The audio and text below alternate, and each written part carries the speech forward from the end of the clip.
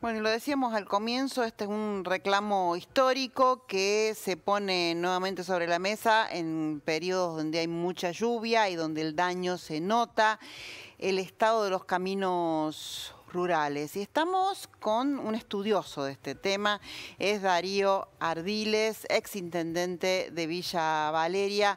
Darío, bienvenido, gracias por esperarnos. Comentanos esto que ya lleva años, es un reclamo histórico. Buen día, Vanina. Gracias por estos minutos.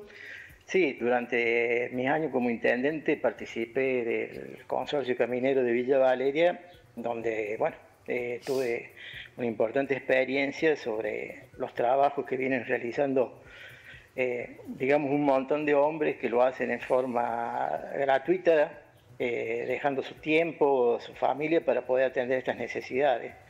Pero siempre topaban con el tema de los recursos económicos, ¿no? Que están muy limitados prácticamente a lo que es pago de sueldos. No nos olvidemos que para trabajar ellos tienen los insumos más caros, que son el combustible, lubricantes, cubiertas, que eso es una constante con el tema de la inflación. Entonces hoy por hoy, como decías recién, con estas lluvias que tuvimos este año, los caminos se deterioran mucho, más la zona nuestra, que es una zona medanosa, así que requieren una continua mantención. Pero bueno, el gran problema es, como decíamos, la falta de recursos. Por eso, cuando finalicé mi gestión, entre otras cosas, siempre dije que había que fortalecer a los pueblos.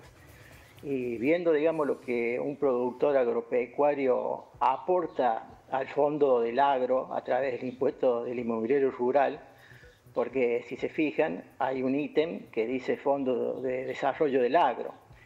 Y bueno, si vamos a incentivar el desarrollo del agro, necesitamos caminos.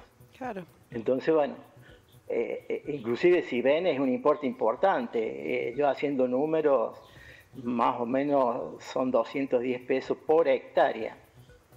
En el departamento General Roca tenemos unas 800.000 que son agrícolas, sobre 1.300.000. Yo tomo eso porque potencialmente serían los que estarían pagando, ¿no? Entonces estamos hablando que por mes son 180 millones de pesos que el departamento General Roca invierte en este fondo.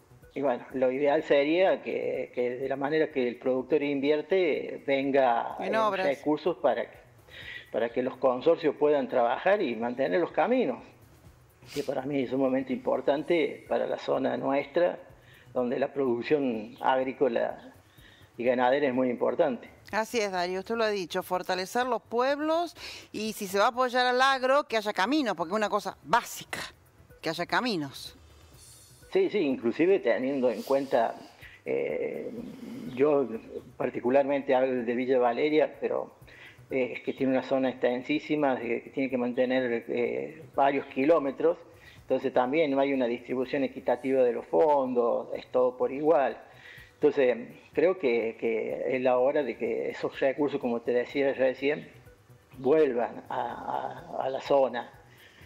La ley por la cual se crea ha tenido distintas modificaciones, de distintos destinos de los fondos, se fueron cambiando, bueno.